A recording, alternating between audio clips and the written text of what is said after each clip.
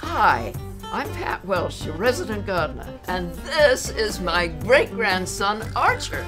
We're going to talk about gardening for kids. For instance, even they make little tiny gloves, red ones even, and little spades, just Archer's side. And then we're going to plant cold crops. That means the cabbage family members, such as broccoli. Do you like broccoli, Archer? Yes. This is a purple one, though. Do you like purple? No. Oh, he doesn't like the purple. We should have the green. Next time we'll plant green.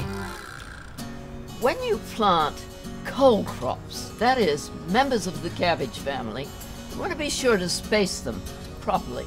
So have a yardstick there and measure. Most of them should be planted just about 18 inches apart. Now, you can plant from seeds, but it's much easier to plant from transplants. Be sure to loosen up the roots. Just fondle them a little, like this, so they can get out there in the ground and they don't think they're still growing in a pot or in a container. Then dig yourself a hole. We've already prepared this ground. We've got to think ahead a little. What if there are cutworms around?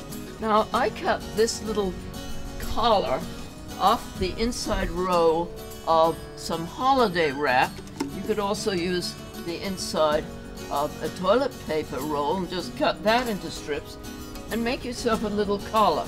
Then, like that, gently hold the leaves together and slip the leaves through the collar and make the collar go right down to right above the roots like that. Press it down a little bit like that. Pull up the leaves. That keeps cutworms out.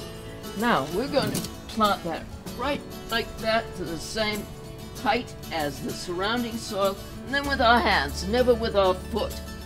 We push the soil down around it. And that way, it's got its little collar on. We know that's not going to be cut down by cutworms. And then here is a tip that if you do, I promise, you'll have the greatest harvest of cold crops you ever had. Try to get either liquid or solid humic acid. Now this is like an ancient compost pile. It's made from something that goes back to the dinosaur times or even longer. It's something called lenodite that's on the top of the ground. Measure it according to package directions. Mix it in if you're using a solid type like this. And then pour that around the roots.